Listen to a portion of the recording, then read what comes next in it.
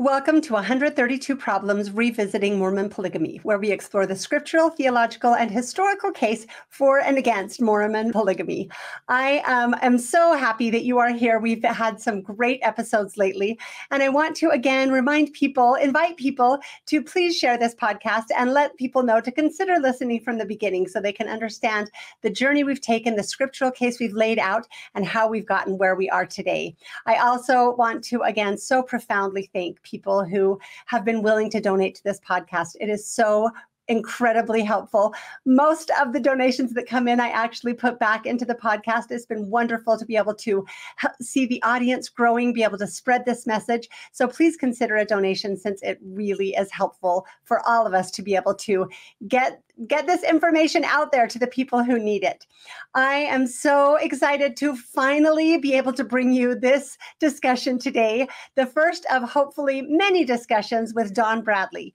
For those who have been following this topic, he doesn't need any introduction. We'll talk a little bit more about who he is in the conversation. Thank you so much for joining us as we take this deep dive into the murky waters of Mormon polygamy.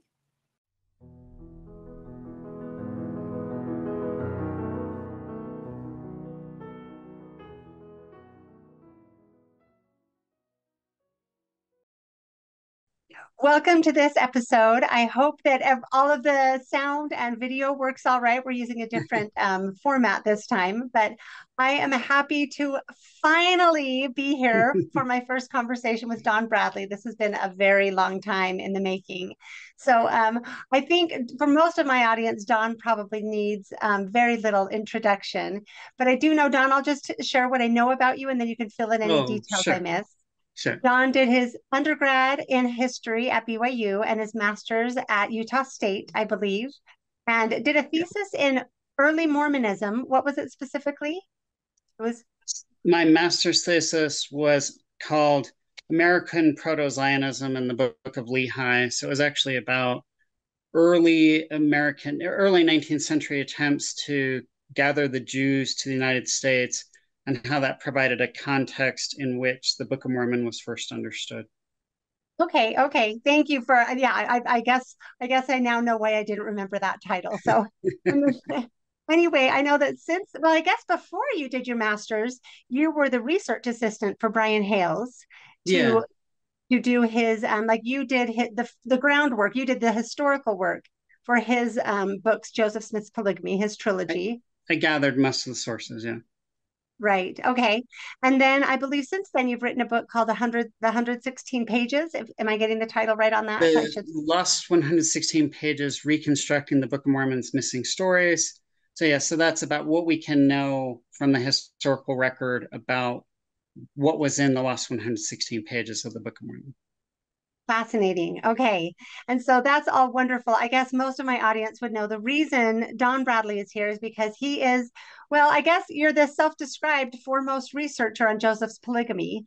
And so since you are the one who did most of the research, gathered the sources for Brian Hales. Mm-hmm. So I know you're considered quite an expert on the historical research. But my understanding, well, as Don and I have spoken several times and tried to kind of decide what we could discuss, Don expressed that for this first conversation, he wanted to talk about faith, about navigating faith, kind of regarding this topic. Am I introducing that all right, Don? Did I do that correctly? Yeah, exactly. Yeah.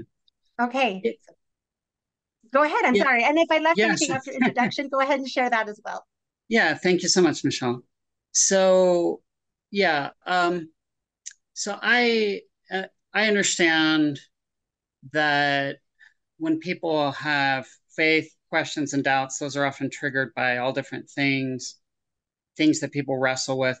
And I understand that polygamy is one of them. And I know this because it's been one in my own wrestling, right? And so I first encountered faith questions about a variety of things as a teenager. When I was 17, went through a kind of faith crisis, which is really painful to me at that time. And then later on in my adult, go ahead. Now for you, polygamy wasn't part of that, right? We've heard your story on different platforms, but polygamy wasn't really central to that as much as just.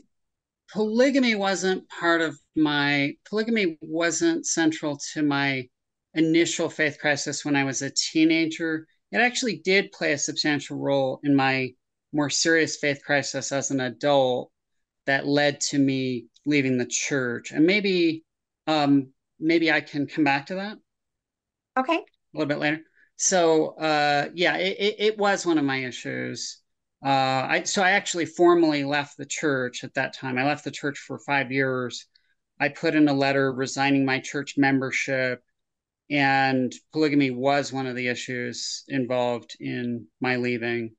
And then later I found my way back to the church. I uh, I found more things in history that were more positive, and I reconsidered the spiritual experiences that I had and found my way back. So I Can I ask, realized, folks, yeah, go when ahead. you struggled and when you left, was that primarily questions about the existence of God, or just questions about the veracity of the Book of Mormon and Joseph Smith? Like how, where were you on that spectrum? So at the time that I left, I had lost faith in everything, really. I'd Okay. lost faith in the I'd lost faith in the restoration first, and then I lost belief in God as Okay. well. And it wasn't until that point that I decided that I would leave the church, when I really didn't believe in any of it. Um, Okay. and so I know that a lot of I know what it's like to go through questions about faith, and I know a lot of the pain that's involved. Obviously, every person's journey is unique, right? And the questions that they face and the how they wrestle with those. Um, but because I know that you know polygamy itself is a big topic for a lot of people, since in a future episode or two we're planning on talking about, like, why is it that I think that Joseph Smith practiced polygamy. And I know that I've heard arguments. I haven't heard you make these arguments, Michelle, but I have heard others in conversation make arguments that if Joseph Smith practiced polygamy, then he couldn't have been a true prophet because polygamy is wrong. And so, since in future episodes I want to address why do I think that Joseph Smith practiced polygamy, why do I think that the evidence points that way, I'm not about trying to uh, produce faith crisis for people. Quite the opposite, right? I know how painful that is. And so I don't want to, you know, contribute to those kinds of struggles for people. So I'd like to, that's why I asked to maybe talk more about faith issues surrounding polygamy first in this episode. And then later on, we can get into the nitty gritty of the historical sources. Okay. Okay. So if I can tell me if I'm restating your concerns or your position adequately Sure. that and Sure. accurately. So you feel like you the last thing you want to do is challenge people's faith, is lead people into their faith deconstructing or being lost. And and so you don't want to do that, but polygamy is one of the issues that tends to do that. So you're in like the awkward position of arguing in favor of Joseph's polygamy based on the evidence, but not wanting that to affect people's faith negatively. Have I restated that all right? Yes, that's a pretty good Okay. restatement. Yes. Thank you. Okay. Yeah. And so what Don and I kind of just talked about as we were trying to decide what Don wanted to come on and talk about was talking about kind of navigating faith in these different models and these different perspectives. So I'll let you go ahead and share some of your thoughts, Don, of what you wanted to share, and then maybe I can Sure. share some of my thoughts. Okay. Please, yeah, I'd love to have this be a conversation. Could I start with talking just about some of my own personal history when it comes to this subject? Okay. Yep. Sure. I think people are probably somewhat familiar with it, but yeah, you go ahead because not everyone will be. So Yeah. Um, I mean, growing up as a Latter-day Saint, my parents were converts, so I don't have any like pioneer heritage. There aren't, Mormon polygamists in my family tree, right? I'm a second generation Latter-day Saint, but I remember we lived out in the so-called mission field, right? We weren't in Utah. My dad was the bishop in South Bend, Indiana, and I was a well-informed LDS kid, And I listened at church and so on. So one Sunday, we had someone call on the phone to ask questions of the bishop because he wanted to know more about the church. And I'm 12 years old, and I said to the guy, "Oh, well, you could ask your questions to me." Obviously, I had great confidence in myself at 12, right? And so he asked me a series of questions, and one of the questions, I think I largely answered his questions correctly, but one of the questions that he asked me was something about Joseph Smith. The guy had been also talking to the reorganized church. He was investigating the LDS church and the RLDS church at the same time. And so some of his questions were geared to that. And so he asked me some question about Joseph Smith and polygamy. And I remember distinctly what my answer was. My answer was, well, that wasn't Joseph Smith, that was Brigham Young. Oh, okay. So you grew up thinking Brigham Young started polygamy and I Joseph grew up didn't. thinking that Brigham Young started polygamy, not Joseph Smith. I had never heard that Joseph Smith had practiced polygamy. When I was hearing about polygamy as a child, I was always hearing about Brigham Young having so many wives, right? And Okay. so somewhere around that time, my mom was actually teaching early morning seminary there in South Bend. And in the curriculum, she got to some part in the church history manual for the students about early Mormon polygamy, and she struggled with it mightily. It just did not fit for her with, when she had joined the church, it made all the sense in the world to have, your spouse for eternity, to have your children sealed to you for eternity. She cared so much for family, right? But then the idea that, wait a minute, you know, it's not just you and your husband, it's you and your husband and these other women, right? That he's divided between you and these other women. That she struggled with that so much that I don't know how she got this information, but she called up a BYU professor. Somehow she got the number for Larry Porter at Okay. BYU, who then taught church history, and talked to him. And she told me later that he had said to her, "Well, we don't know how this all works out." He seemed sympathetic to what she was saying. We don't know how this all works out, but whatever it is, it's for our good or something like that, right?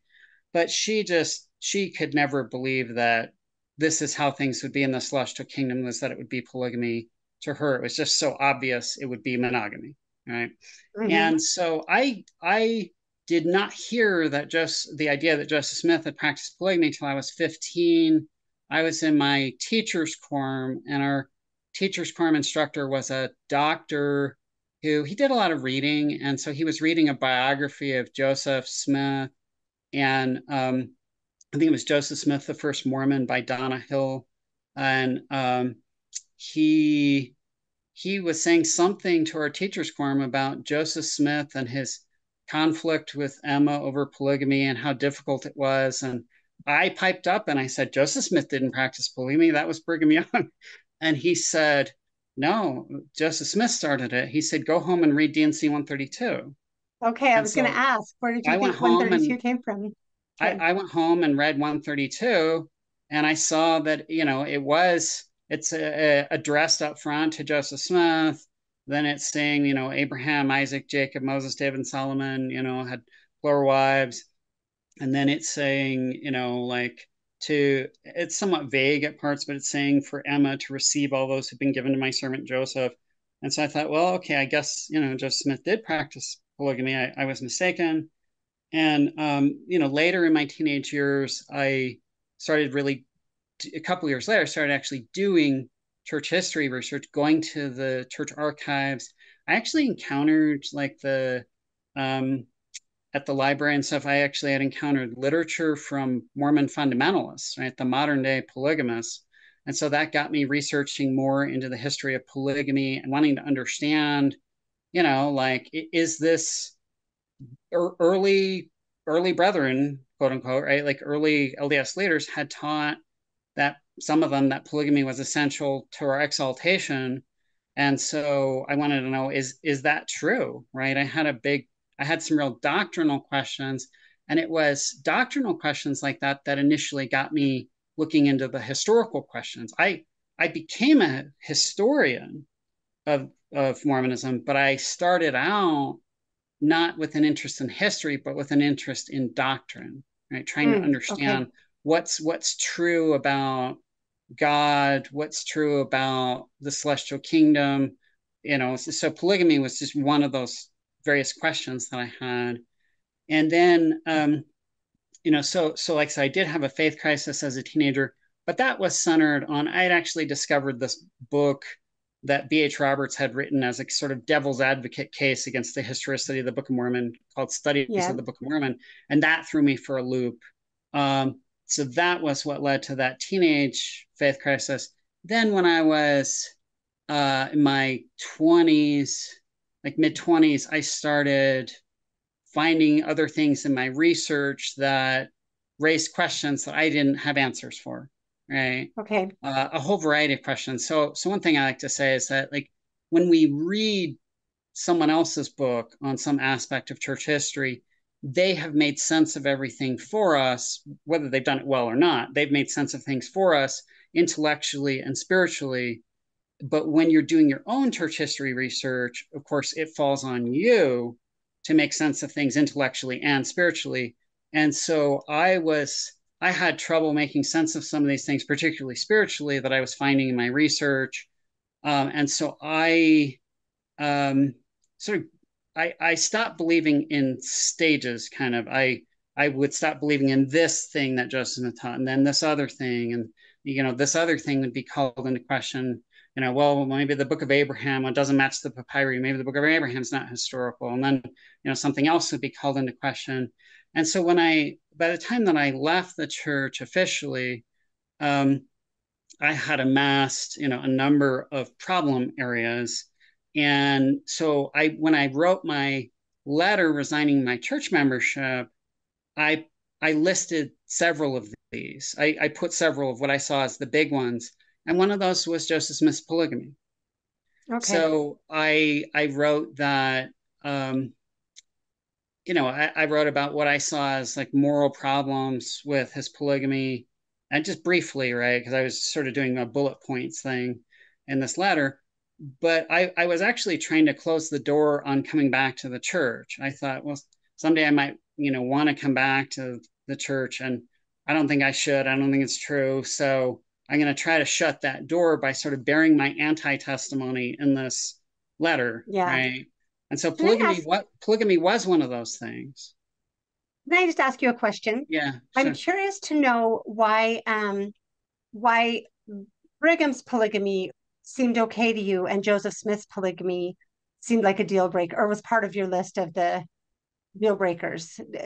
Like, I'd like to understand that a little better because they're both Yeah, the same church, you know? they're the same church.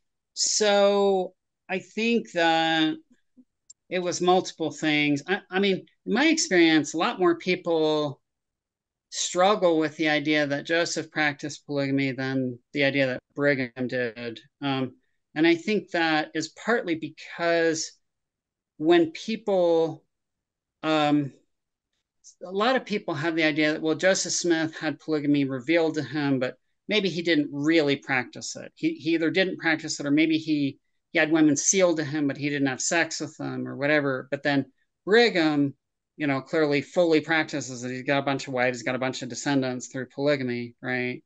And so I think that people often are skeptical that, like, well, isn't it convenient that the guy who starts the religion and has these revelations has a revelation that gives him a bunch of women?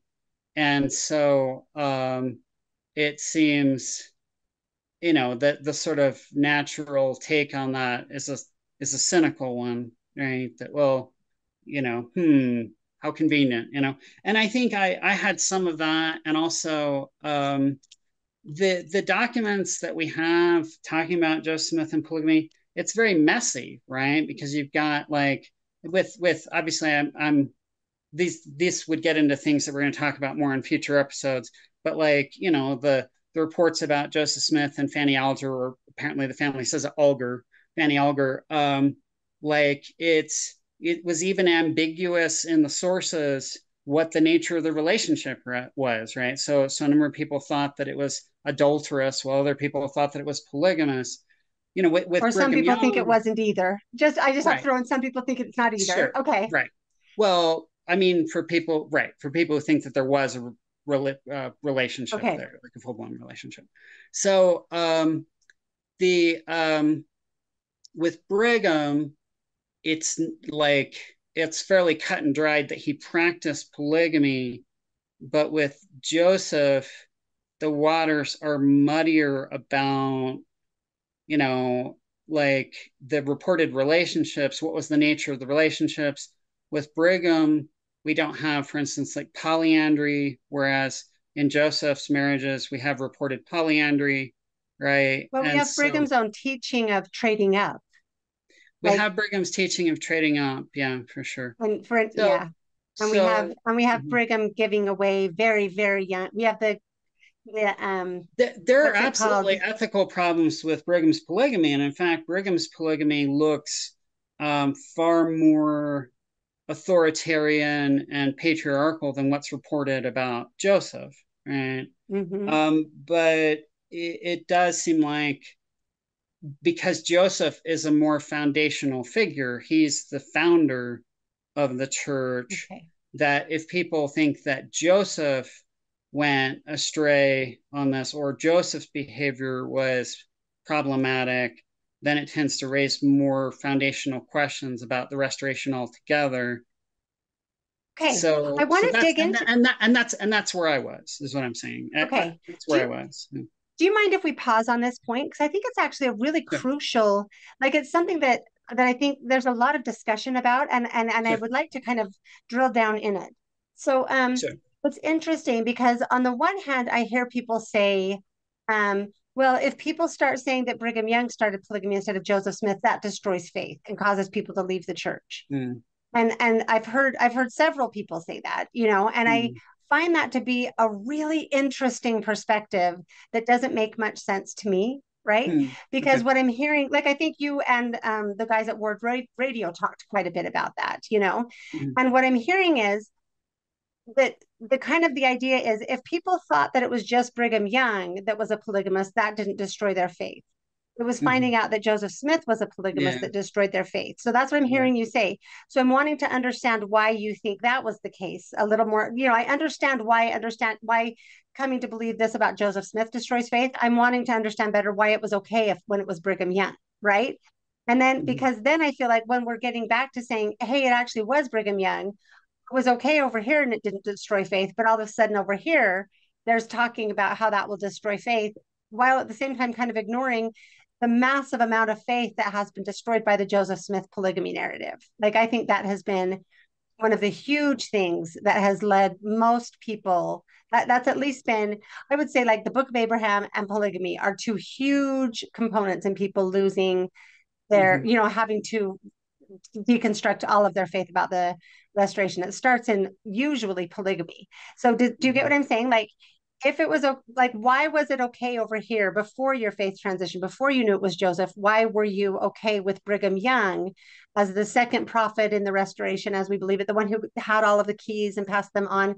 Because that's some of the pushback I get is that if, mhm. if I say that polygamy is wrong, then how can the church be anything, how can there be anything right in the church? And so I'm wanting to Yeah. understand why you weren't bothered by the idea of Brigham Young.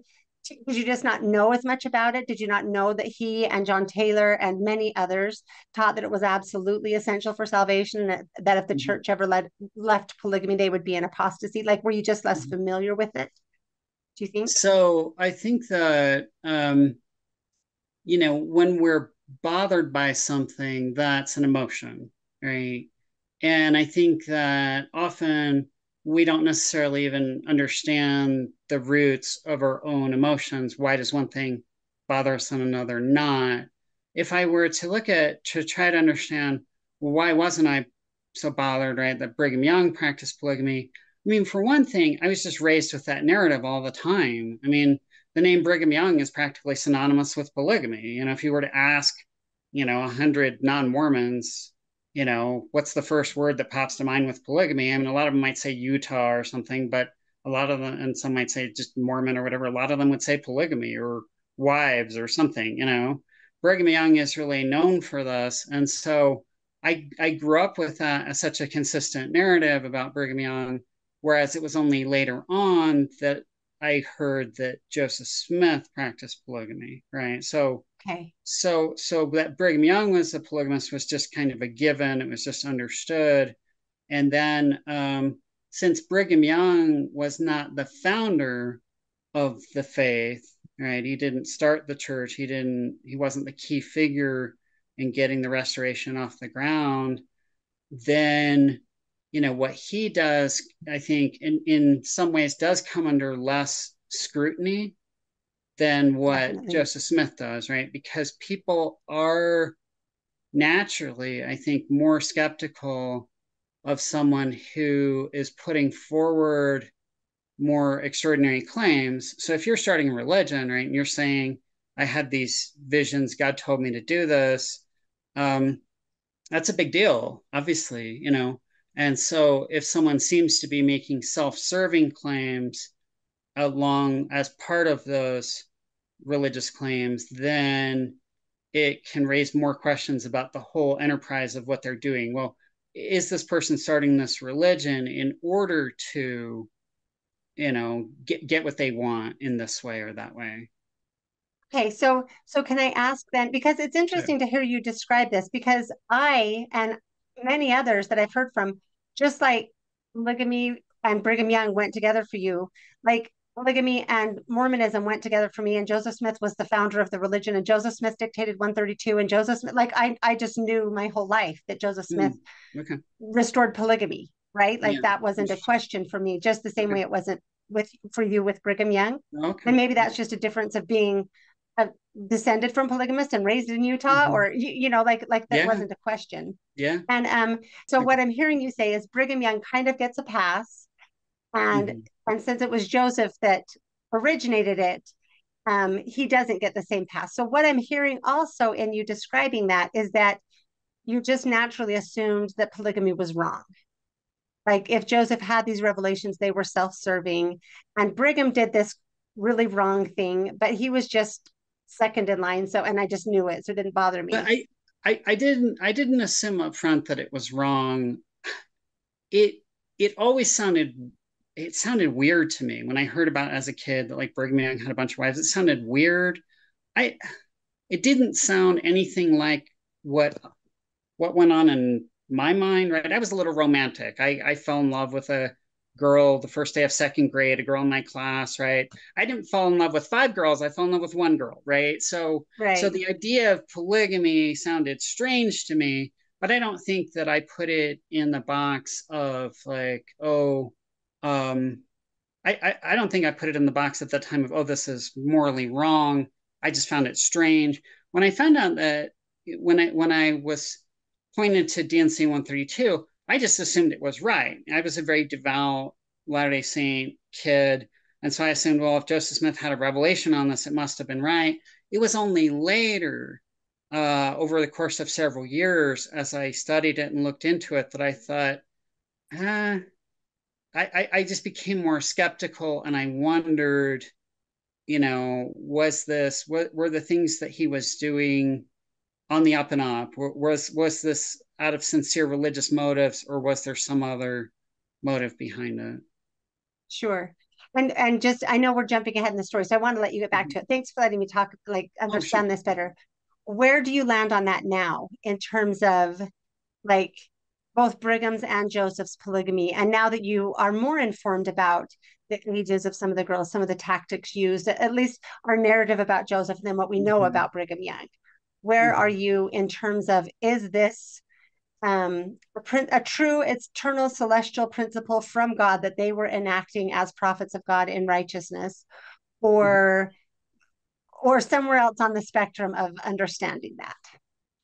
Yeah. So I've held a range of positions across time, right? So as I mentioned, when I was a teenager, and then you know I was pointed to DNC 132, read through DNC 132.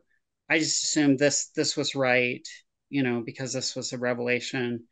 And then as I delved into it later, I found that, Brigham Young and John Taylor and Wilford Woodruff and, other early apostles and so on had taught that polygamy was essential to exaltation, or at least sometimes taught that. And so I started to wonder if that was true. Maybe polygamy was essential for us. Maybe this is. I thought maybe this was how people live in the celestial kingdom. This is the celestial way. And then, then came to more skepticism, right? Like I said about Joseph's polygamy, that like I wasn't skeptical that he practiced it, but I was skeptical that it was right, you know, and that he was doing it out of sincere motives. And so I started to see the I started looking at Mormon polygamy and thinking about inequality, right? That how one-sided it was. That had first occurred to me back when I was a teenager, right? But I hadn't maybe wrestled with it as fully as I hadn't wrestled with it nearly as fully as I did later. I started looking at the accounts of how Joseph proposed to various women, and it seemed often very heavy-handed, that the women had the sense that their salvation depended on this, the salvation of others depended on this. There was a lot of time pressure put on them. There were the fact that Emma appeared to not know about it until after the fact, like, bothered me immensely. Just that she, you know, there were enormous ethical problems here, right? That she obviously she's going to feel betrayed, right, in this situation. And how should she feel if not betrayed, right? And so I had real problems with how it was practiced.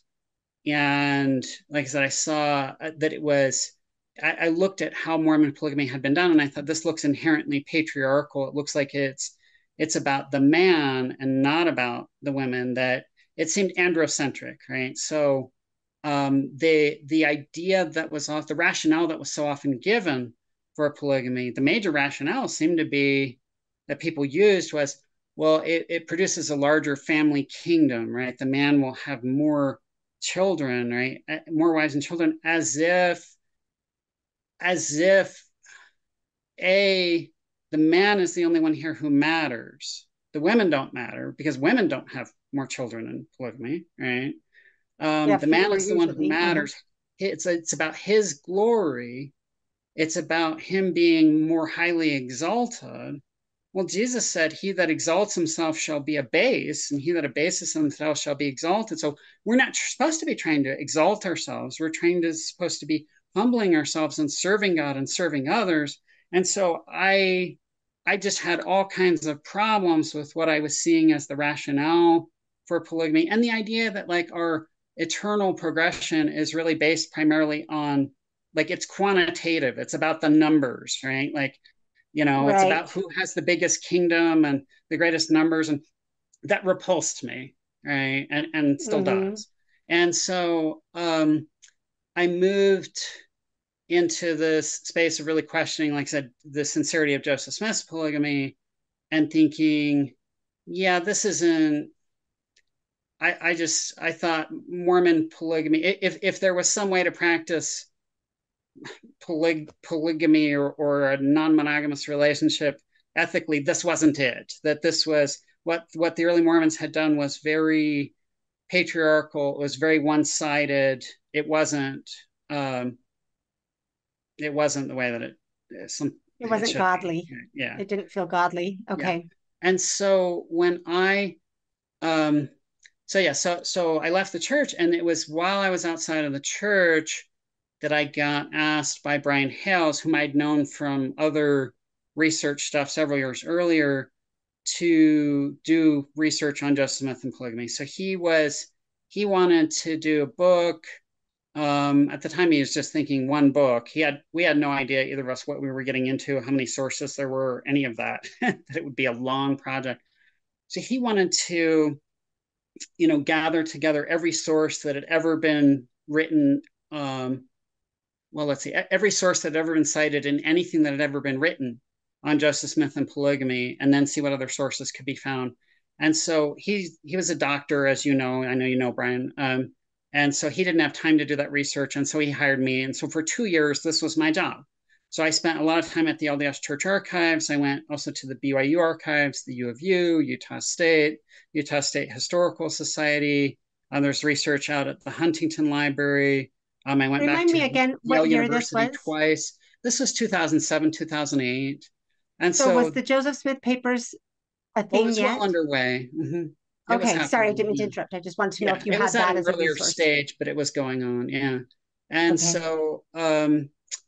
so the whole time that I was doing that research, I thought that Joseph Smith was a scoundrel. I was outside the church. I actually thought that Joseph Smith's polygamy was about sex. Brian was coming, of course, from a very different vantage point. He was literally singing with the choir, right? He was in the Mormon Tabernacle Choir, and so he and I would meet every, I think it was Wednesday evening in the basement of the conference center after choir practice, and I would report my week's findings and give him photocopies and so on. And so, yeah, I was doing that research while I was outside the church and thought, Joseph Smith's polygamy had been about sex. He and I really had very different views on Joseph Smith's polygamy, right? So he was viewing it at the time of the research, right? He was viewing it as, well, Joseph Smith is doing all of this just strictly out of obedience to God, right? And I was seeing it as it was libido, right? And so, but the research went extremely well. We gathered all the what I believe, at least at the time, were all the known sources and found some new ones. And it was subsequent to that that I came back to the church. So Can I it ask you a was question about your sure. research before we get Mhm. back to you coming back Yeah, to the sure. church? So Mhm. I Sure. know that you said you have very different perspectives on Joseph, but you had the exact same perspective on the narrative, just different perspectives on the motives. Like you thought the same things happened, you just viewed them differently, right? So I'm So curious. I don't know that I'd say the exact same perspective, but I think what you're getting at is we both thought that Joseph Smith did actually practice polygamy. Yes. Like the details, you had the details in common. You both thought he did this thing because of this source. It shows he did this thing. It's just a matter of what was his reason and motivation for doing it, right? Like the question of, was Fanny Alger an affair or was it a polygamous marriage, for example? So the question I have is, as you were doing all of this research, because there are other people that have been doing a lot of research, like for example, the Prices, their first book came out in Sure. 2000. So Mhm. was that something you researched as you were looking? Did you look at their sources? Because it's not that Sure. Mhm. it's Yeah. like so you did read the Price's books and Yeah. compile their Mhm. sources as well and get Yes. them to Mhm. Brian? Because I haven't. Mhm. Okay. So tell me what you thought Yeah. about a lot of their research and their sources because I don't see Well, them being quoted in Brian's books. well, they're not quoted. Their Not the sources are Prices. I mean the sources. Okay. okay. Um, yeah, I don't know. I mean, we did look up their sources. I don't know what altogether what was and wasn't used or wasn't quoted in the books. But all the aim was to use all the sources in everything that had been written on Joseph Smith and polygamy to gather those all up. So the way that it Did that usually include did that include things that said Joseph didn't pursue polygamy? Like, for example, Emma's dozen plus testimonies that she gave throughout her life, or Joseph Smith III's consistent testimonies and work on this. He wrote several articles. I can't remember what the old kind of scholarly journal was that sure he was writing in, but there were sure many things. that were being, like Mark Twain. And I mean, there are lots of different sources Sure, that said that Joseph wasn't a polygamist and that it started with Brigham Young. So I'm sure, wondering if you sure. included that aspect of that body of research as So well. let me tell you more of how my process with Brian worked, and that might answer more your question more fully. So I was the archive rat, right? I was the one who almost always went to the archives and looked up the original sources. Brian, what he would usually do is he would pull together the secondary literature. So he would find the things that people had written about the subject of Joseph Smith and polygamy. Then he would create a master list of all the primary sources that needed to be collected together. And then I would go collect them. So there were some exceptions to this where I would just identify various sources. But in general, Brian would figure out what sources to look up. So Okay, so uh, he was directing what you needed to go find to some extent. he was directing what sources to find to some Mhm. extent, right? Now, some of the impetus for that came from me because I would go into the archives and I would just look up the names of various people who were supposed to have been taught polygamy or been involved in polygamy in Nauvoo, and I would look for their journals or collections, letters or whatever. So some of that was coming from me directly, and some of it was coming from Brian's reading of the secondary sources. I remember distinctly, I mean, I don't think I read the Price's work from cover to cover, but I definitely read in parts of them, right? And I definitely remember Brian putting sources from the Price's books on the master list of sources to find. So in terms of were all of were all of the denials that Joseph Smith practiced polygamy collected? Perhaps not. I don't know. That would depend on what was on the master list. Okay.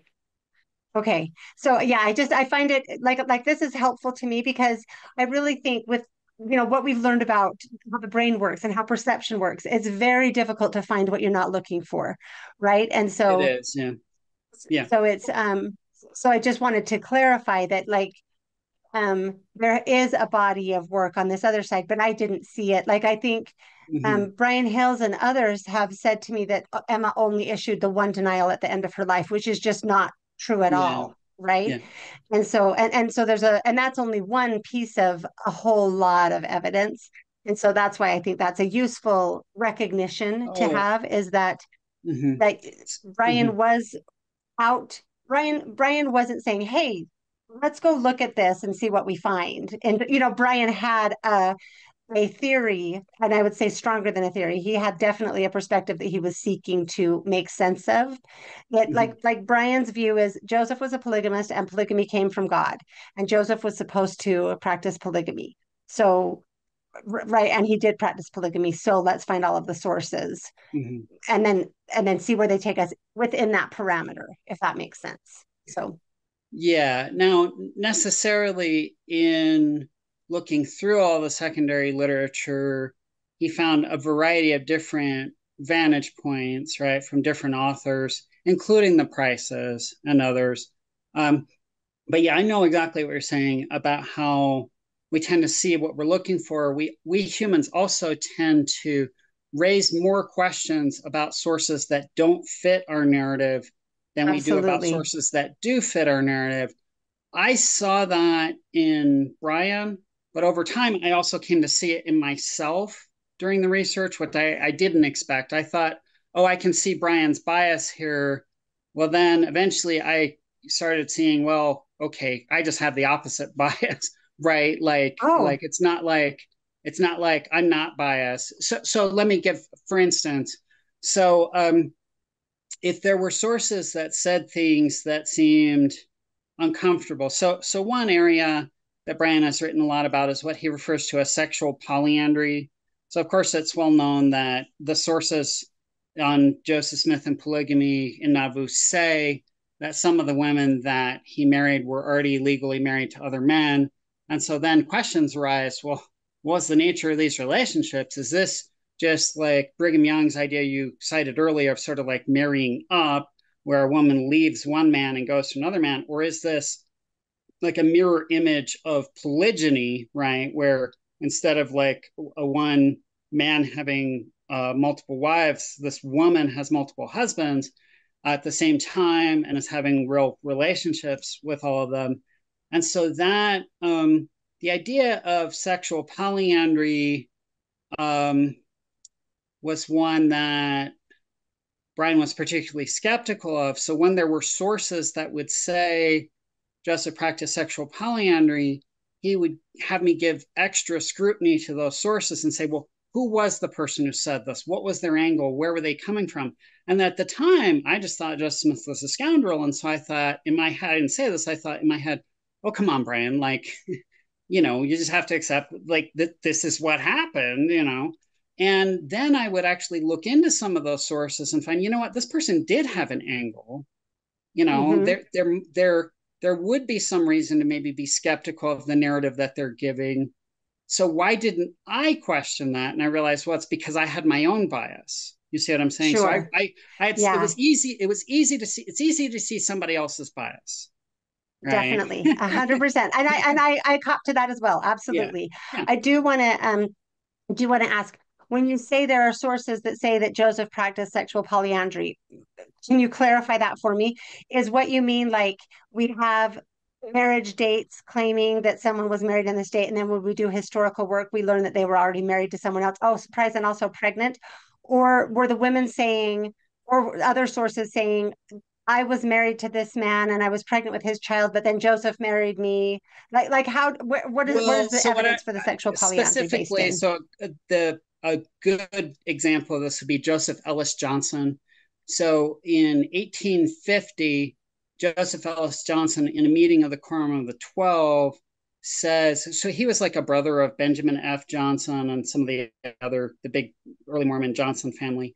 Um, Joseph Ellis Johnson meets with the 12, and he says that Joseph had, and this is his 19th century terminology, frigged his mother-in-law, um, Mary Heron Snyder. Um, and Mary Heron Snyder was the legal wife of John Snyder. And so Brian was skeptical that Joseph actually had a sexual relationship with this woman who was legally married to this other man. And so he had me look in more detail about this source. It was quoted by um, Quinn, D. Michael Quinn, in his notes at Yale, in his collection at the Beinecke Library at Yale. So when we were finally able to, it took a lot of work to get a copy of these meeting minutes. And when we were finally able to find a copy, it turned out that Joseph Ellis Johnson was actually on trial before the 12 himself for marrying a woman who was already married to Lorenzo Snow polygamously. Oh, actually, he didn't even fully marry her. There wasn't a ceremony. He just had a sort of common law polygamous marriage with her and had gotten her pregnant, even though she was separated from Lorenzo Snow. It was a complicated, messy story, right? But it was in that context that Joseph E. Johnson said, well, Joseph, I Did the was same there thing. in the house when Joseph slept with my mother-in-law. So, of course, the fact that Joseph Ellis Johnson is saying this in this context doesn't necessarily mean it's not true, but it does raise more questions of, is he saying this because he's trying to get himself off the hook for his own behavior? Do you see what I'm saying? And so A Brian hundred had, percent. so I'm Brian really had, yeah, yeah. So Brian had been skeptical of this, and initially I thought, well, like, Brian, why are you being so skeptical of this source? The guy says he was there in the house, and he is the son-in-law of Mary Heron Snyder, right? Then you look at the context. Okay, well, there is some reason to question this. So I came to see that I had my own set of biases, and so I actually came to think that it was good that there were multiple people involved here in this research who had different biases. So I actually believe very strongly that it's good that not everybody sees things the same way, right? and part because we do have different biases, right? And so people having different biases contributes to a larger conversation. It's like in the sciences. Scientists do not Yeah, all agree with one another. They often disagree very strongly with one another, right? And it's their disagreements actually help us to that's sort how, out. We put different hypotheses in competition with one another, and may the best one win. Eventually, the right. hope is that if we have an open dialogue, if we're open minded, if we use good methodology, then eventually the truth tends to rise to the tongue, right? And so I know that Brian Hales definitely comes in for a lot of criticism. I mean, certainly ex Mormons I know criticize him a great deal because he's defending Joseph Smith's polygamy, where they see it as that Joseph polygamy was evilly motivated and abusive, and so on. And then um, I would imagine it comes in from for criticism from various angles. And like I said, I was able to see where he had biases, and then later eventually see, oh, I have them too, right? But I have a great appreciation for the fact that the sources that Brian found that he had me dig out, he's put them on the internet, you know. Right. And so he's done a great service. Anyone with from coming from any vantage point on Joseph Smith and polygamy has access to many hundreds of sources that otherwise wouldn't be available. So I would want to give for that like a giant hat tip to Brian for that, and I he was wonderful as an employer to me, just a really great guy. Yeah, so I just so you know, I completely agree with you. I think that like Brian Hales has helped us move this body of knowledge forward immensely, Yeah, and his website is a huge resource that I think everybody should utilize. I really appreciate it. I wanted to ask you a couple of questions. sure. The trial notes that you found where Johnson was on trial, Yeah. where did you end up finding those, and how did you get access to them? And how So can we find them? they're at the University of Utah. Okay. I can't remember which collection they're in. And I can't remember if they're on Brian's website. I Almost didn't see him everything on that he Brian's found website. is on Brian's website. That might have that's I don't remember that being there specifically. So here's what happened. So it was in minutes of a meeting of the 12, but the church has different categories of restricted documents. Hmm. So I had requested several restricted documents when I was doing this research from the church archives. And I've said before that I got access to all of them. I guess that's not true. I guess this is the one that I didn't get access to. Um, but what happened is um, documents at the church archives, people tend to think documents that are restricted because they have something embarrassing in them. The church doesn't want to let them out for that reason. That was not my experience. Okay. So I requested several restricted sources and I was given access to them. And when I learned why they were restricted, documents are restricted based on category. And so some of the most common categories for restriction would be sacred, for instance. Okay. So if something has temple content, even if it has patriarchal blessing material in it, that's considered to be sacred. And so that's off limits unless you get permission, right? And so I, most of the documents that I requested on Joseph Smith and polygamy that were restricted because the document also had temple content in it.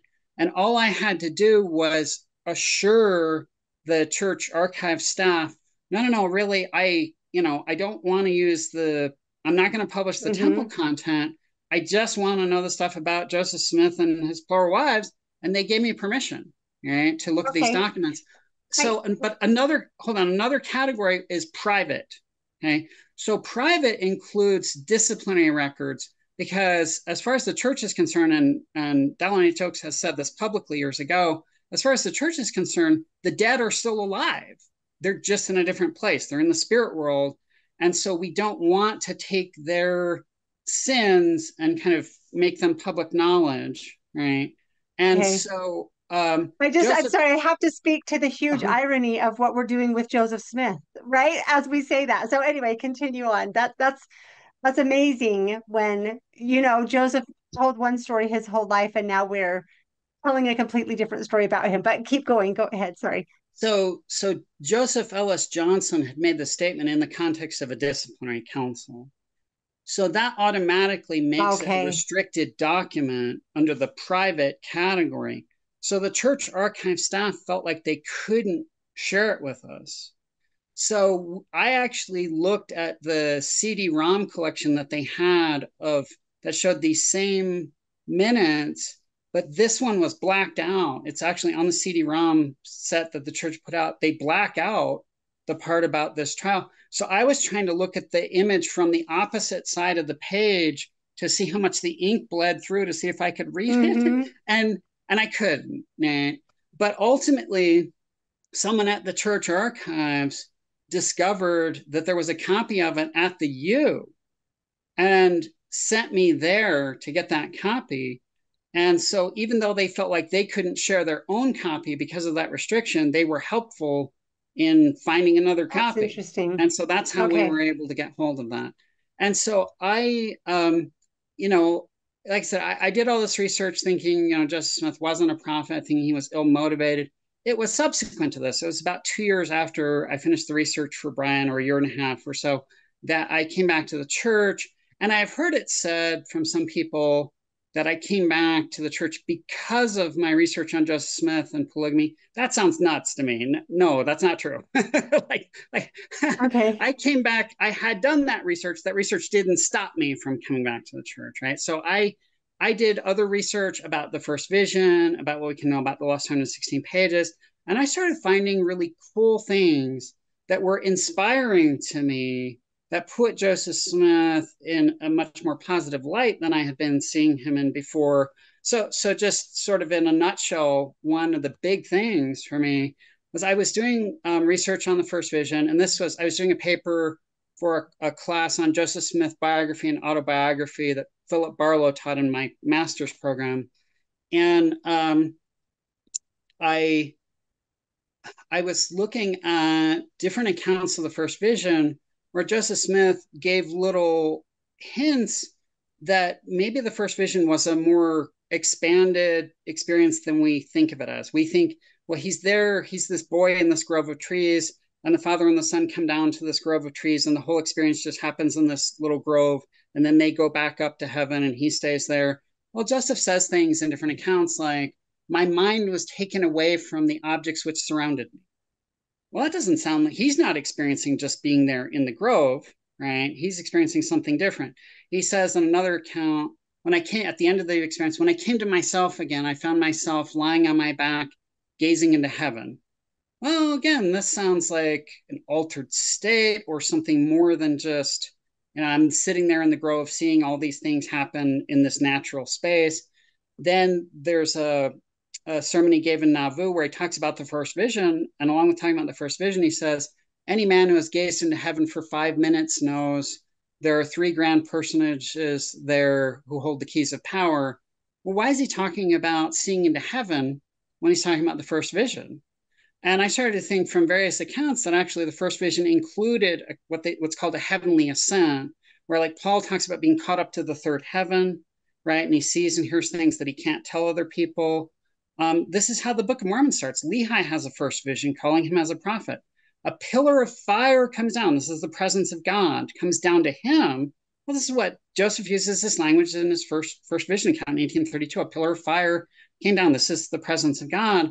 But then Lehi is lifted up to heaven where he sees God sitting on his throne, surrounded by numberless angels. In one of his accounts, Joseph talks about there were innumerable angels that he's experiencing. I started thinking, well, maybe the first vision is, God comes down to Joseph, then to Joseph to meet him on his level, then God lifts Joseph up to God's level in heaven. He has this heavenly ascent like Lehi. And I started thinking, well, that's like the whole plan of redemption, right? God, Book of Mormon title page, Jesus is the Christ, the eternal God, right? God in Christ comes down to our level, right? He's made flesh for us, lifts up to lift us up to his level. the first vision is encapsulating this beautiful plan of redemption. I was seeing that, and I was seeing a number of other things that were very powerful and inspiring for me.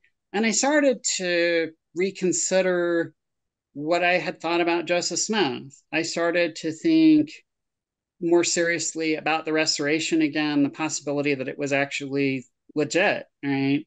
And I'd had spiritual experiences before that I had dismissed. And so I started to reconsider those. I ended up, and I've talked about this story, as you know, at length on other podcasts. That's just my nutshell here, right? So I came back to the church, right? I was rebaptized. Beautiful experience, being like re-accepted, and like I am so happy that I did this. You know, I but Michelle, when I came back to the church, I still thought Joseph Smith's polygamy was sexually motivated. I didn't think it Okay. was I didn't think it was consciously sexually motivated. I thought it must have been subconsciously sexually motivated. I thought he was sincere as a prophet, but there's something wrong here. He must have been, subconsciously like Just got mixed together. Motivations got yeah, mixed and mixed up twisted. here, right? And so, and I, as I was thinking about it, I thought, well, sort of like what good came out of Joseph Smith's polygamy? It just, there was a lot of heartbreak, there was a lot of faith crisis, and so I started really thinking, like, well, maybe this was a big mistake. This is after I'm back in the church, right? Um, and so I started trying to wrestle with issues of, well, can what kind of mistakes can a prophet make and still be a prophet, and so on. And I want to come back to that because that's a big thing for me, and that's one of the things that I've really wanted to talk about in this episode. That's great. But Okay. I'll come back to that much more fully in a minute. And my views on Joseph and polygamy and his motives and so on have, like, they're in flux because I'm open to new information. I'm open to new perspectives, right? What we have, as you know, in history, we don't have direct access to the past. What we have are models that we create, mental models, to try to piece everything together in the ways that make the most sense, in the ways that explain the greatest amount of the data in the simplest, most straightforward possible way. And so I came to think later that actually Joseph's polygamy had more sincere religious motives, that because as you know, I found the things about how the first of the first few women, well, I would now argue actually that it's the first three women who are reported to have been Nauvoo, plural wives of Joseph Smith, were pregnant at the time that he married them. Um, and that was not what I had expected, you know. And I found a source where from the 1850s, George Buchanan says that Joseph Smith taught not to have, for men not to have sex with their wives during pregnancy, in which case Joseph Smith himself marrying pregnant women would seem to be not about sex, but about something else. So I came to think he had more theological motives, that maybe this is about, in part, like adopting the children who would be born in these marriages, adopting them into certain covenant promises. Maybe he feels like certain things are being brought somehow through the veil with these spirits coming from the preexistence into this world.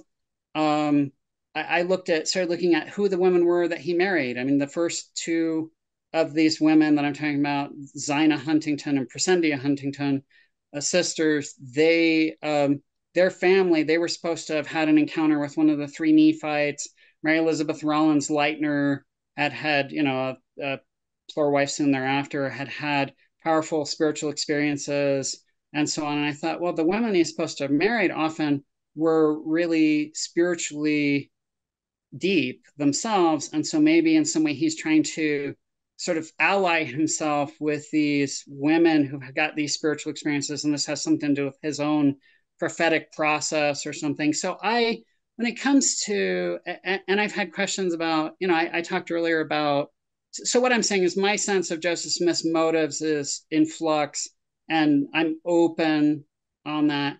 And I mentioned earlier that, like, if there are plainly the way that early Latter-day Saints were doing polygamy was very one-sided. It's very patriarchal.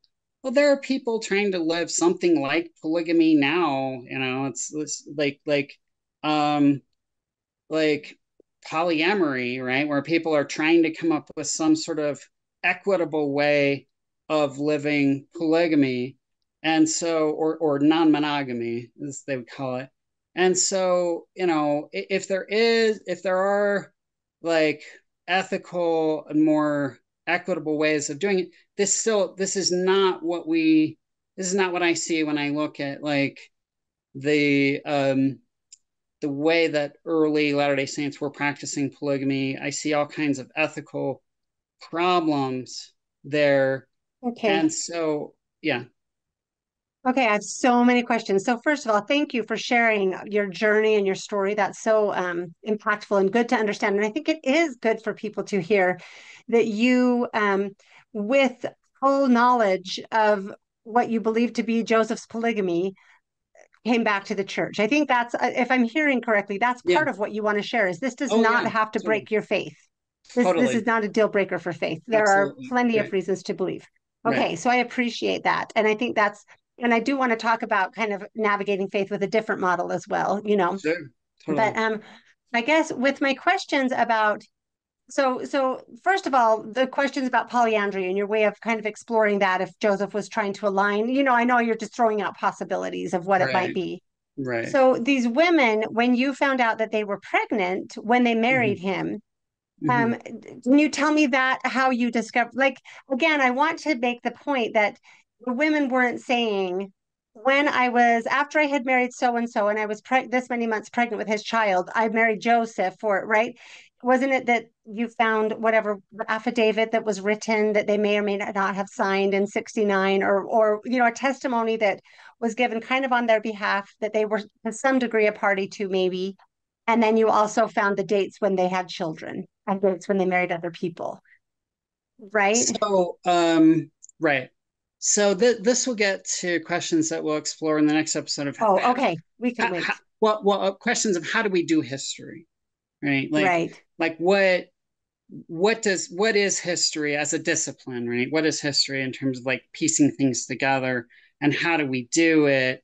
And so yeah, you're right. I mean, what we're dealing with here is we do have historical sources where people say things, but then we're also tasked to line up the historical data in order to create a chronology that those people Sure. themselves are not creating for us because they're giving us a snippet here and a snippet there. So we're the ones who have to put it in order. And then we're the ones who have to look and see, well, what are the patterns and what they're telling us. And so, as I'll talk about in the next episode, much of history is just getting the events in the right order, right? Once we have the events in the right order, the cause and effect relationships just emerge, the patterns emerge, we can watch the dominoes fall. So yeah, that would be something that I'd love to talk about in detail Okay. in our next conversation. Yeah. Okay. Thank you. So, yeah, we'll go into that next time. And then my other question on what you were talking about with Joseph marrying the pregnant women and coming up with theories of that, does that give you pause at all for their husbands, the fathers of these children? Like, Yes. Okay. Yes. So here's something. This is all complex and it's all messy. Okay. right, right, And so I have heard the argument that if Joseph Smith was not having sex with the women he's polyandrously sealed to, then see no problem there, right? There's no ethical problem.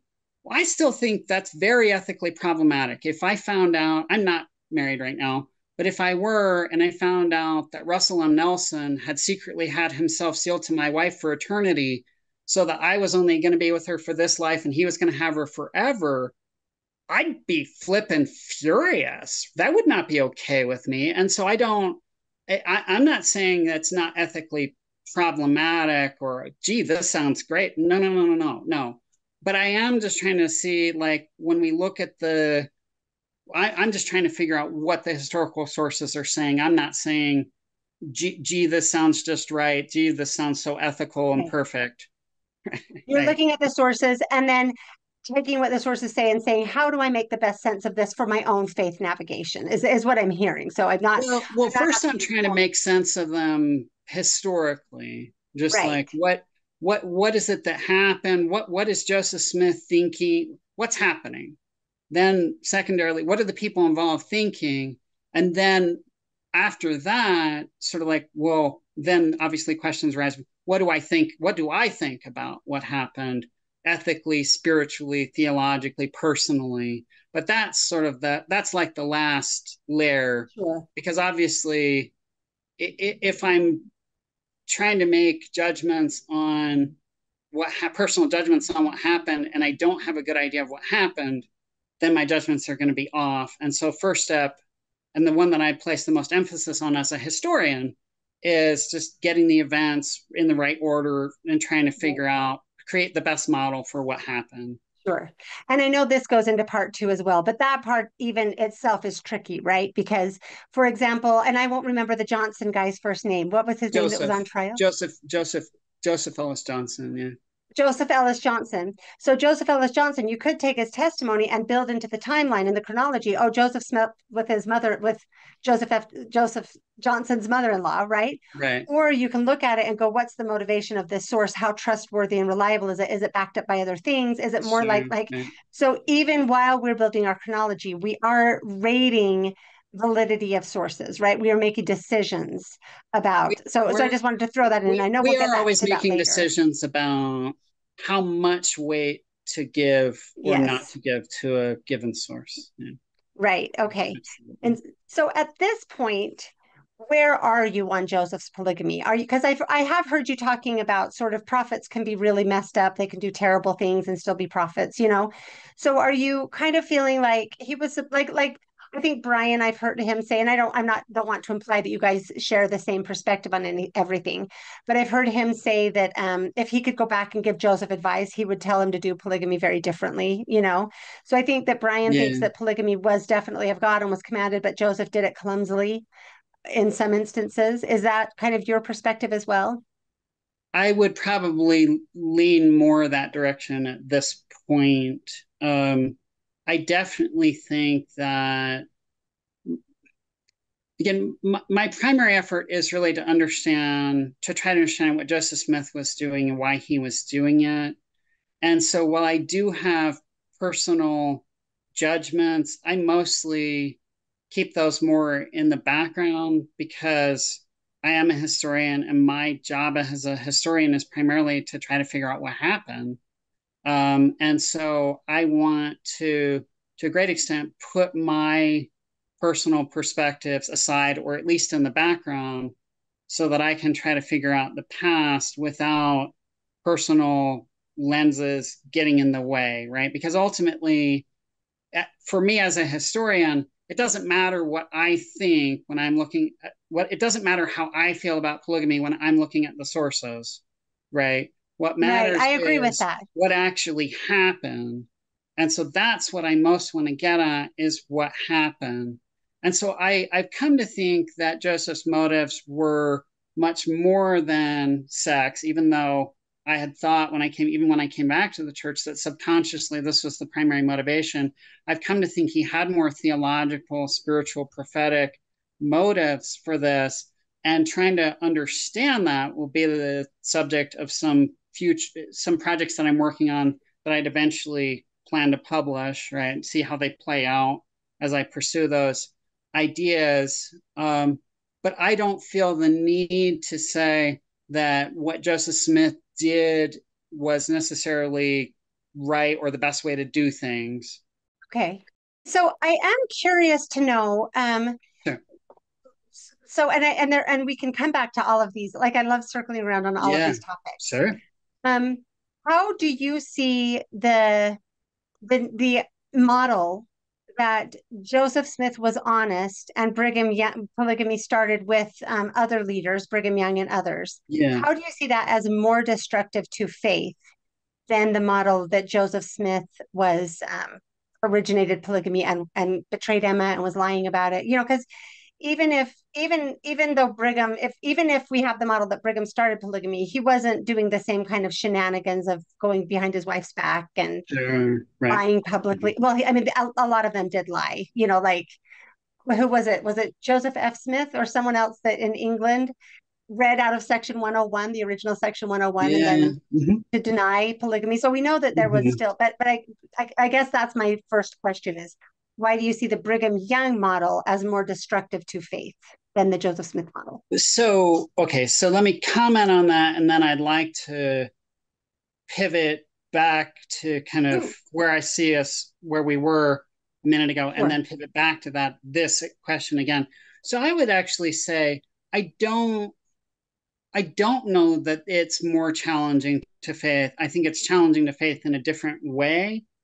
And Mm-hmm. so maybe a way to get at that would be to talk about how I see the my own wrestles with because my own wrestles with the question was Joseph right in practicing polygamy, thinking Joseph practiced polygamy, but then at times having thought, but he was totally wrong in doing so.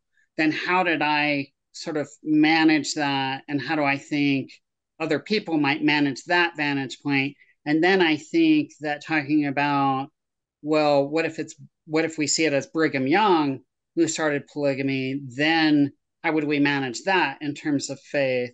So Yeah.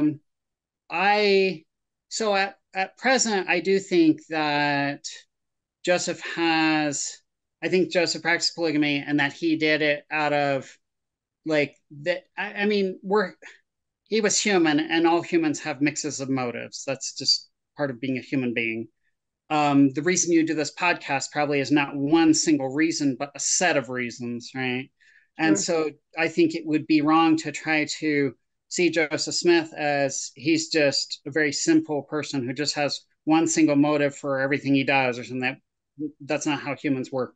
But I think that Joseph does have, I see him now as having spiritual motives, that polygamy in some way might be sort of part of his prophetic practice and so on, while also seeing ethical issues with his polygamy. But because when I came back to the church, I saw Joseph's polygamy as sexually motivated, at least unconsciously, um, I had to wrestle a lot with questions about, well, how could that be? How could he be like a prophet if, he made this mistake, right?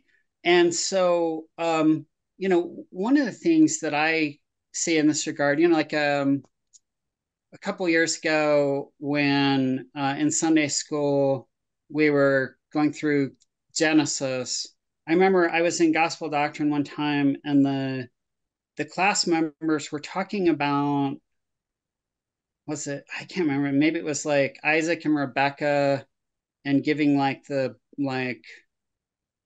deception that happens with like Birthright. the birthright John Jacob. blessing and all Uh-huh. this. And people kept trying to justify the actions that were taken and say, well, it wasn't really deceptive because of this and that. It was plainly deceptive, right? But they're saying it's not really deceptive because of this and that. And eventually the steam was rising from my ears, kind of, I wasn't really mad, but I was like frustrated. Like, and so I raised my hand and I give this long comment, right? And then like, well, when we look in the Hebrew Bible, the Old Testament, we've got Noah comes off the ship and gets drunk, and then when his son sees him naked, he curses his grandson, which doesn't seem to make any sense at all. And then with servitude, slavery, right? And then you've got Abraham. His family is like anything but a picture of domestic tranquility, right? And you've got Because of polygamy. because of polygamy, right? Right. And then you've got, Isaac and Rebecca doing these, this major We should just cut right favoritism to with it. their Judah and children. Tamar. Judah and Tamar is the best of the whole thing. Right, exactly. Like this. I remember reading that story as a teenager and just being baffled, the whole thing. And so Jacob's sons are just an absolute mess. How, they Well, they Simeon commit and genocide as Levi. well. They have multiple genocides. Right. And even a hero figure like Joseph. Joseph was a total snot who thinks his brothers should are less than him. And like I don't know. I mean, the David and Solomon. Solomon's the wisest man in the world, and what does he do with that? Well, he marries the wives of all these foreign gods and sets up idols in God's temple that God had him build. And you go even down into the New Testament, right? Peter denies Christ 3 times right after saying, I will never deny you, and the apostles look during Jesus' lifetime, at least, like a bunch of clowns, and like the Bible is not trying to show, it's not a book of heroes. It's not a book of heroes. It's not a book of exemplars trying to show us these people were so perfect. They were so great. Be just like Abraham. Just be just like Solomon. No. Yeah, There is, well, hold on. There's a protagonist. There is an exemplar in the Bible. It's not any of right. those guys. It's Christ. He's our exemplar. Is is The it protagonist of the Bible is God.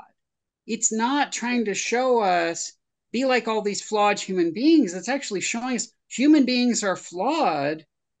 well, Your model should be something higher. so just like I don't want to derail you. I guess as you're describing this, I kind of think maybe it's to me more useful to view the Bible as a book not of heroes, but a book of patterns, right? A book that shows us, like when I see Peter deny Christ 3 times, I see Joseph giving the manuscript paper away.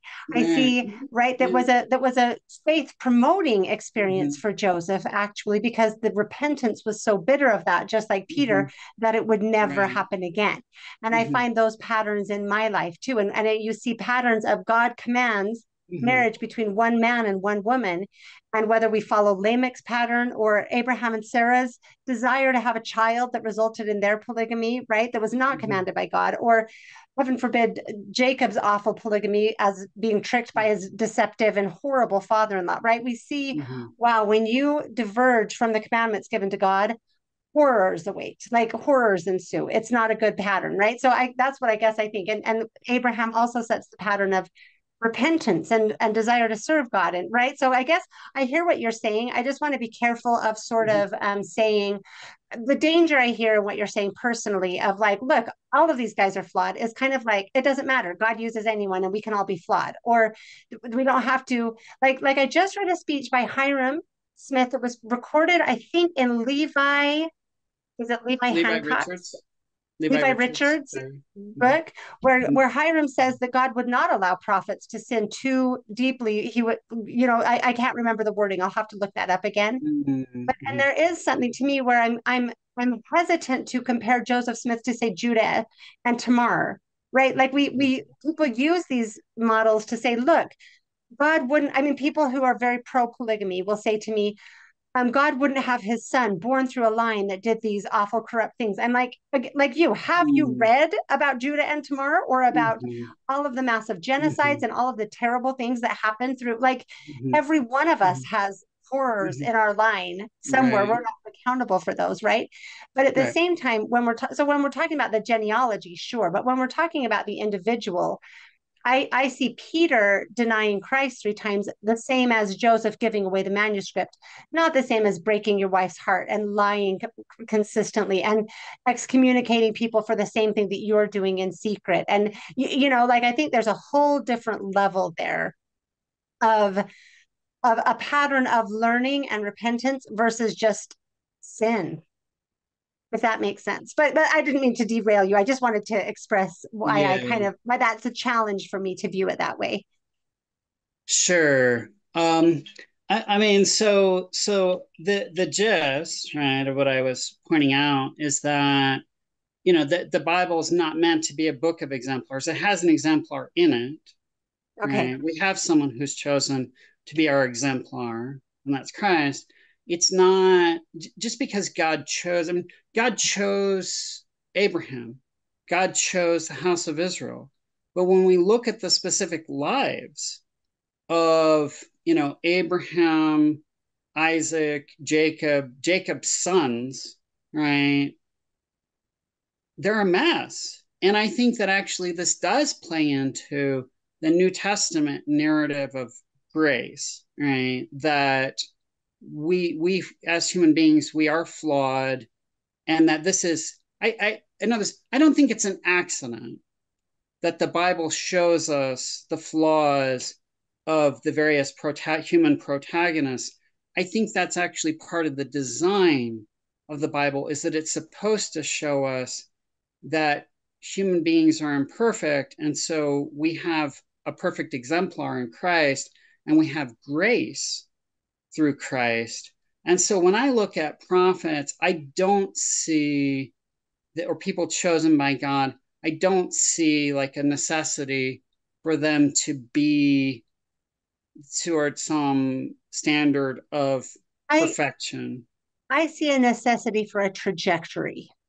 Like Joseph in Egypt was different from his brothers. And I know that we can view him as a young snot, maybe, but maybe he was also someone who was having these experiences from God, trying to understand what they meant and not Mm-hmm. necessarily trying to offend his older brothers and, just trying to say, I had this dream, which he Mm-hmm. had. But then as he goes to Egypt, we look at his humility and his faithfulness and his continued faith and his trajectory that he was on was always one, like he did learn extreme humility in Egypt, right? But then Mm-hmm. he was Mm-hmm. elevated. But it's like, and the Lord chose him. The challenge I have is if we say, God can, like here's the thing: if we see problems with polygamy, we have to decide who the problem is with, right? Was the Sure. problem with Joseph? Did he do something Sure. wrong? Was the problem with Brigham Young et al? I'm not saying it's just Brigham Young, but that cabal of polygamists, did they do something wrong? Or was the problem with God? And Mm-hmm. God chose Joseph, and God Mm-hmm. continued to choose Joseph even as Joseph was doing these things. And God's like, I'm okay with it. Well, that raises huge problems. Like, as a woman who reads Jacob 2 and sees why God condemns polygamy, we take verse 30 out of context and leave alone Sure. that God condemns polygamy because of what it does to God's daughters. Sure. God cares about women and the experiences of women and girls, which polygamy affects girls the same way, because I'm not comfortable calling a 14-year-old a woman. Mm-hmm. Right. And so if we are saying, yeah, Joseph wasn't perfect, but prophets aren't perfect, that raises problems for me with God, if that makes sense. Like, Yeah. I'm sorry, if God is okay with this, then I'm not okay with God. If I'm Emma and what Joseph was doing was true, and yet he's still the prophet and God's still talking to him, then what am I? Who Mm-hmm. am I? Why doesn't God care about me? Right? Does Yeah. that make sense? So I'm not trying to It destroy your model. does. I'm trying Mm-hmm. to explain why it doesn't work for me. Why it's and I also want to clarify. I don't come. I believed Joseph was a polygamist my whole life. I had my own ways Mm-hmm. of. I was Mm-hmm. fine with it. When I say I was fine with it, I mean I had dealt. I That's a complicated thing to say. I assumed that the reason Joseph was killed was because he lost his spiritual protection because he dabbled in polygamy. That was kind of my perspective on it, right? Mm-hmm. So it's not that that I have to save my faith somehow by blaming Brigham Young. It's not that at all. It's I got into the research and was like, Mm-hmm. wow, this is different than I thought. But Mm-hmm. so I wanted to clarify that just to say this is why Sure. I find that explanation of faith to be challenging because Sure. it says it's God's fault and God will just use anyone, right? And so if there's some guy that's tormenting you and torturing you and doing horrible things to you, well, he might be God's prophet because prophets aren't perfect. Mm-hmm. That's my challenge. Sure. So when you did think, when you first had started this podcast, the first year-ish of this podcast, when you were thinking polygamy is not right, polygamy is not of God, but Joseph Smith practiced polygamy, how did you square those two? That Joseph Smith was a prophet, but he taught and practiced something that wasn't of God. Yeah, so I just quickly, not just to go back further, I was raised believing polygamy was of God and that it was a Right, beautiful thing that we just right, didn't understand. I didn't have the normal right. problems, very naive. And then I went on my path of learning that polygamy was not of God. As I studied Joseph Smith, it looked to me like he wasn't doing the same thing that Brigham Young was doing. I knew it wasn't the same, Sure. but I also knew he dabbled in it and I couldn't Yeah. get away from that. I couldn't escape. There were certain pieces that I was like, I can't get past Mm, this. He was messing around with this. To what extent, I don't know. And okay. and that's what I thought. I thought that's why I had a conversation with somebody who had also dabbled in it and told me that like his experience was that he lost his spiritual protection. And that's why he was allowed to be excommunicated, right? So that was like, oh, that worked. Okay, I think Joseph Smith lost his spiritual protection, and that's why he was allowed to be killed. So that's how I thought polygamy was wrong. Joseph was a prophet. He got mixed up and messed up in Mm, this, and okay. I didn't consider him a fallen prophet. I would have never used that word. I just thought, I mean, it wasn't that Sure. certainly investigated. I mean, I hadn't thought through every detail of it, but that was my um, Sure. perspective Sure. on it. Sure. Yeah. So what I'm trying to lay out, I think would align with that, that I'm not saying that this is how entirely how I see it at the moment, right? Because like I said, I now see more spiritual motives. I'm more open to uh, in that regard. But like I said, when I came back to the church, I was taking the view that the polygamy was wrong, it was a mistake.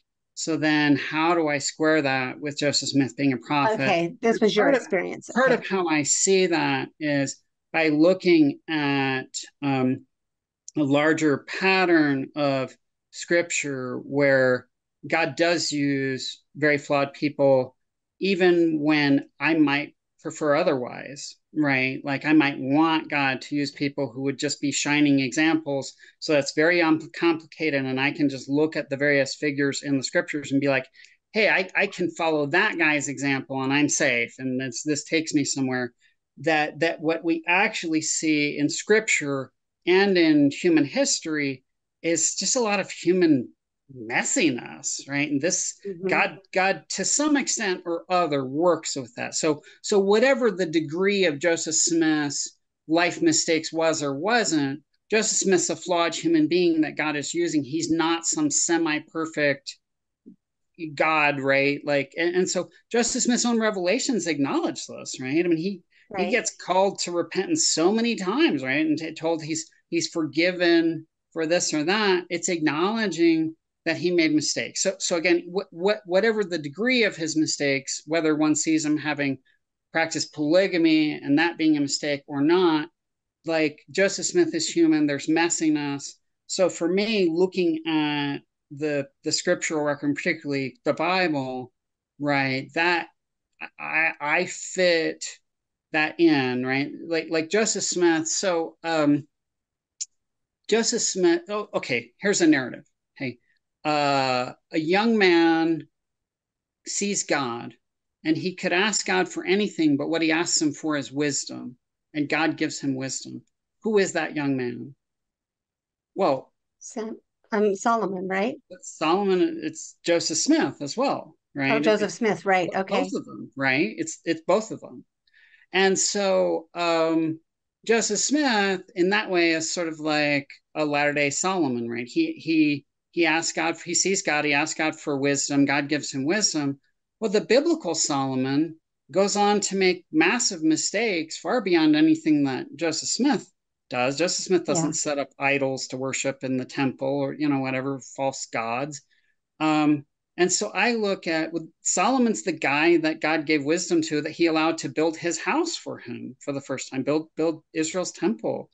And so for me, at least looking at that kind of backdrop, I'm able to say, hey, Joseph Smith could have made massive mistakes too, because God uses people, even people who make big mistakes. And so I don't fully know why, right? But that's how I see that. Okay. Um, yeah, And so I want to move on to this. I just want to like sure, so sure, my sure, sure. concern there, because I think that what polygamy really hits at is people's faith in God. And so Mm-hmm. that's my concern with that perspective, is I think Okay. it minimizes God. Like I do struggle, like Samuel the prophet and his sons and the horrible things they were doing. I don't like that story at all. I grapple with that. I don't know the answers. I don't look at David and Solomon as heroes at all, right? So yes, Right.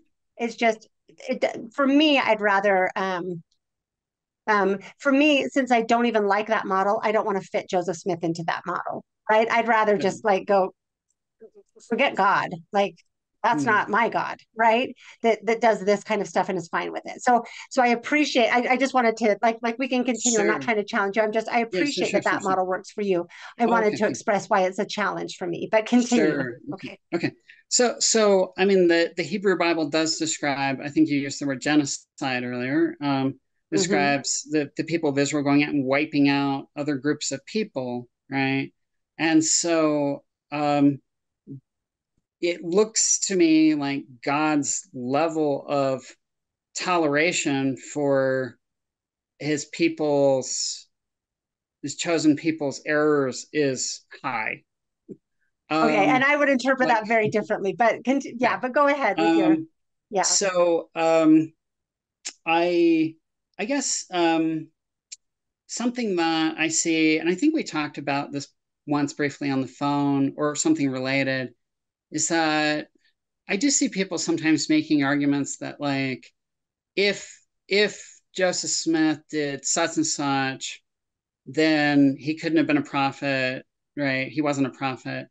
And like, so I remember seeing Stephen Robinson, who was a BYU professor, wrote like Believing Christ and so on about grace. Mm-hmm. He wrote something once arguing against an idea that Blake Ostler came up with. So Blake Ostler came up with this idea. He was trying to explain, Blake Ostler was trying to explain, well, why does the Book of Mormon have language in it from Joseph Smith's time from the revivals? Why does it use the 1611 King James version of the Bible? Why does it have things that seem out of place in the ancient world? And he came up with what he calls an expansion theory of the Book of Mormon, that when God reveals things, and like an ancient text, he kind of updates it in some ways to the modern world. And so Stephen Robinson was critiquing that idea, was criticizing that and saying that can't be. And Stephen Robinson said, if the Book of Mormon has anything in it that's not ancient, then it's false. Oh, And okay. and so I look at an argument like that and I think, if you're trying to defend the restoration, why would you ever make an argument whose conclusion is then it's false, right? Mm-hmm. And so I remember, I think back before I was born, like, I don't know, Hugh Nibley wrote something about, like, I think somebody had discovered a document relating to Joseph Smith's 1826 hearing for glass looking, where he was put on trial basically for using a seer stone. It was considered to be against the law, surprisingly, right? And Hugh Nibley wrote, if this were true, it would be the most damning evidence so far against the prophet Joseph Smith. Well, then it was found that the document was genuine, the trial, the hearing actually did occur, right? And I've seen other kinds of arguments like this. I remember Brian making an argument that if Joseph Smith engaged in sexual polyandry, it would have been adultery and he would have been a false or fallen prophet. And I just don't like arguments that conclude with, Sure. therefore, Joseph Smith would not be a prophet or the restoration wouldn't be true. I just think those arguments are a bad idea, because then you have, like, maybe let's take Stephen Robinson's argument, then the Book of Mormon would be false. Well, then all that a critic needs to do is argue that there's something in the Book of Mormon that's not ancient, and Right. they've used a lot, they've enlisted a Latter-day Saint, they quote the Latter-day Saint and they enlist the Latter-day Saint to argue, see, it's not true, right? Right. And so Yeah. I hesitate with sort of dichotomous arguments that say, well, if Joseph Smith practiced polygamy, or if Joseph Smith did this in his polygamy, then he wasn't a prophet, because I'm not trying to convince people Joseph Smith wasn't a prophet. I think Joseph Smith was a prophet, right? And so even if Joseph Smith made various mistakes, that's how I would see it, is that he was a prophet who made mistakes rather than, right, that he wasn't a prophet. And so one of the things Okay. that I've thought a lot about is that, like, what is it that Latter-day Saints are required to believe? And what are they not required to believe with regard to polygamy, with regard to other things, right? When I was a teenager, I encountered this book. It was an anthropological look at Mormonism by a non-Mormon. It was called The Roots of Modern Mormonism. And I just opened up this book, I'm thumbing through it, and he said something about how Mormonism has a do-it-yourself theology. And I did not know what he was talking about. I read this and reread this. He was talking about like Mormons aren't really required to believe this or that, and they sort of come up with their own theological understandings on Oh, their okay. own. And I was like, I was thinking about like how I read like Bruce R. McConkie's Mormon doctrine. He lays down the law, right? Well, this is the way it is. You have to believe this. All true saints through all the ages of eternity have believed this true doctrine, and so on. And years later, I decided that I wanted to learn more about Catholicism. And my adoptive dad had grown up Catholic, and so I took Catholic catechism classes, what Catholics call RCIA classes, to learn about Catholicism. And on the very first day of class, Michelle, they gave us this book titled The Catechism of the Catholic Church, which I was told contained all the required beliefs for salvation, everything that you had to believe to be saved. It's this thick. It's like 3.5 inches or 4 inches thick. It has thousands of specific doctrinal beliefs. They're called dogmas. A Yeah. dogma actually means a required belief, something you have to believe to be saved. And I was told that if you didn't believe all these things, that even if you were a Catholic in good standing, you were de facto spiritually excommunicated from the faith by not believing these. And I thought, well, then there are no real Catholics, because basically, how many people even know about all these beliefs and could hold them all in their heads? I just, Hmm. so then I suddenly understood what this anthropologist had been saying years earlier, that Mormonism has a kind of do it yourself theology. I just came to realize Latter day Saints actually have considerable freedom of belief. If you look at the number of belief questions in the Temple Recommend interview, I think it's like the Father, Three Son, and main Holy ones. Ghost. What? Hmm. The Three main ones, right? right, Joseph the Smith and the Restoration and the current leadership. right, right. And then that's it. And the rest of it's about how you live your life. And so Mormons are what they call orthoprax, meaning it's about your practice, your behavior, rather than orthodox, it being about your beliefs. And so when I went on a mission, when I was on my mission, one of the guys we taught he was coming from a Catholic background, and he accepted everything that we said, except in the lesson on the Great Apostasy, he could not accept that the Catholics had lost the authority. He thought that the Latter day Saints had the authority, but he also thought the Catholics still had the authority, both. And so we talked to our mission president, can we baptize this guy? Because he wanted to be baptized. And the mission president laughed and said, we have members in Japan who still worship their ancestors. Go ahead and baptize them, right? And so there is considerable latitude for belief as a Latter day Saint. Nowhere in the Temple Recommend interview was there a question, do you believe polygamy is a true doctrine? Or do you believe that in the next life you'll have to live in a polygamous marriage? Or, it's not in the Articles of Faith, right? And Joseph Smith It's himself taught against creeds. Joseph Smith himself, like that guy that exactly was quoting that right, was probably quoting Joseph Smith that no, we're not a gospel of creeds. We weren't right, meant to be. Yeah. exactly. And so, as far as I'm concerned, Latter day Saints don't have to believe that polygamy was right. They can believe that it was right. They can believe that it was wrong. They can hold, there's a whole spectrum of beliefs that they might hold about polygamy, right? Or about marriage or the ideal form of marriage. It's not a requirement for salvation. It's not a requirement to join the church. It's not a requirement to take the sacrament. It's not a requirement to get a temple recommend. And so I see this as being something very open, where people, they're able to arrive at their own views. They're able to revise those views as their life experience changes and they learn new things. And that's fine. That's okay. I There's love nothing that. wrong And with I that. think That's how that, it should be.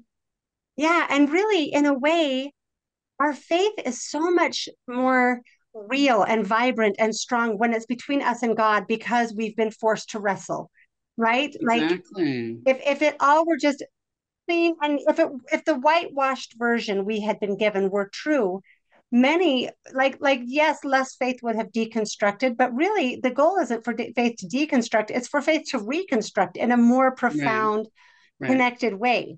Like I would Right. say that having learned more truth rather than the whitewashed fantasy. My faith is much more profound, and I know God much better than I did Yeah. before. And Amen. that's what I I feel hope that for. way exactly as well. Okay. Yes. Yes. Okay. And I Yeah. think that that's part of why God, the fact is God's in charge. So Right. wherever the mess ups happen, God allowed them, right? And the Right. question is why. And for me, I just keep coming back to the answer because it's not actually about an institution, it's about the individual, right? Hmm. So it's not that the church needs to be something other, it's what am I? Where does Hmm. God want me to be? What does God know will be in my best good, the best good of those around me? Where can Right. I be of most use to God, and where will my life be blessed the most? And that's where I want to be.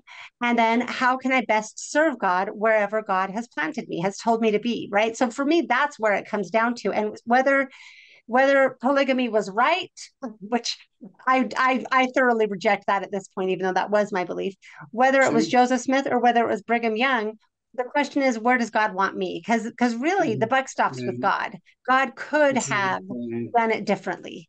God could Right. have said, no, we're not messing around with David and Solomon. No, we're not messing around with Brigham Young or whoever it Right. may be, right? And so, Right. anyway, so that's part of my way of navigating it. Like, in Yeah. a way, when you said everyone has mixed motives, I do think there's truth to that, but I do think that it's possible to have at your core, I just want to do what God wants me to Yeah. do. And Yeah. I know I've Right. been given the chance to answer that question with my podcast when I've had to consider would I take it down if and really my Mhm. answer is Mhm. just I want to do whatever God wants me to do. So that's Wonderful. what my answer would be. And I do think that was Joseph Smith's answer too. I tend to think that really his answer was I want to do what God wants me to do. Now that doesn't mean I that think so. any of us are Yeah. perfect in that, but I do think that could be a central motivator. Anyways, I spoke for a while, so Yeah, no, I loved everything that you said, everything that you said, and I think, and I agree. My view of Joseph Smith, and I come from a past of having deeply questioned his motives, and for a while seen them as bad. But the more that I've pieced together things, not primarily on polygamy, that's part of it, right? But just in his life in general, what does it look like he's trying to do? I see him as deeply spiritually motivated, right? He wants to follow God's will. I see indications that he's actually even looking at the world around him for signs of divine providence to help him understand what God wants him to do. And then I think that's would a charlatan do that? An opportunist doesn't care what the universe wants him to do. He doesn't care what right. God wants him to do. He only cares what he wants, right? Well, that's not Mm-hmm. what I see in Joseph Smith at all. I see a deep religious sincerity in him.